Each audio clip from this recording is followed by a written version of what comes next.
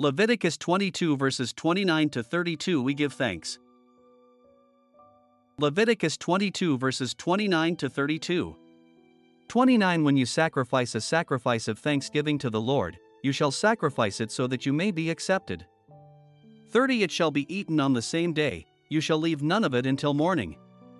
I am the Lord. 31 So you shall keep my commandments, and do them, I am the Lord. 32 And you shall not profane my holy name, but I will be sanctified among the sons of Israel, I am the Lord who sanctifies you. Years ago, I was living in a mansion-size house that the owner divided into apartments. I had odd and interesting neighbors that lived around me at different times. On Thanksgiving Day, I told my neighbor, whose name I can't remember, that the Central United Methodist Church was having free Thanksgiving meals. He told me he wasn't interested in going because Thanksgiving is a pagan holiday and Yahweh would disapprove. I could see and smell he was drunk, so I said the word of Yahweh does not approve of being drunk.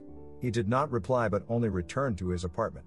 The holiday of Thanksgiving only happens because the group of Puritan Christians wanted to thank God for the excellent harvest of crops He gave them. So grateful for their blessing, the Pilgrims invited their Native American neighbors. If it had not been for their Native American neighbors, the Pilgrims would have perished. The Puritan Christians left the Old World for religious freedom because the Church of England was too harsh. When America gained its independence, many founding fathers wanted to thank God for their victory, so they celebrated Thanksgiving.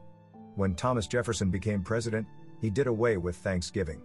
Thomas Jefferson was a believer and supporter of the separation of church and state, and he was neither religious nor a Christian.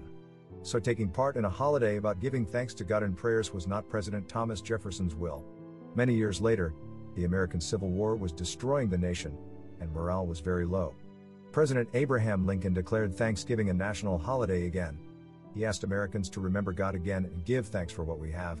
The idea of giving thanks for a great harvest wasn't new in 1621. Many cultures all over the world give thanks for their harvest. Even the Lord told His followers to remember Him in a harvest time festival.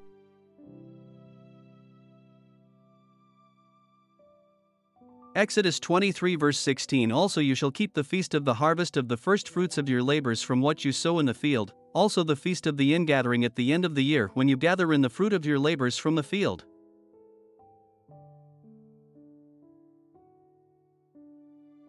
Leviticus 23 verse 10 Speak to the sons of Israel and say to them, When you enter the land which I am going to give to you, and you gather its harvest, then you shall bring in the sheaf of the first fruits of your harvest to the priest.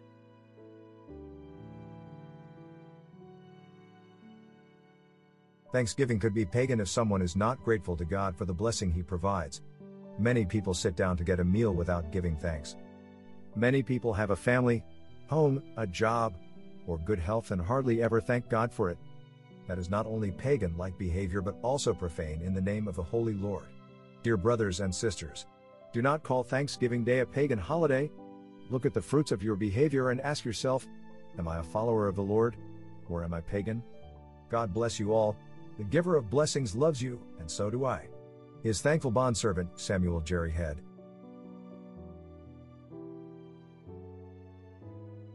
2 Corinthians 9 verse 8 And God is able to make all grace overflow to you, so that, always having all sufficiency in everything, you may have an abundance for every good deed. 9 As it is written, He scattered abroad, He gave to the poor, His righteousness endures forever.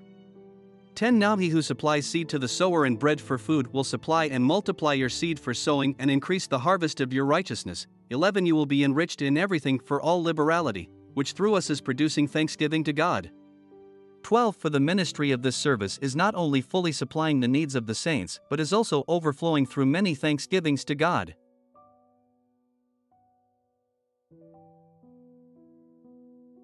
Psalm 42 verse 4 I remember these things and pour out my soul within me. For I used to go over with the multitude and walk them to the house of God, with a voice of joy and thanksgiving, a multitude celebrating a festival.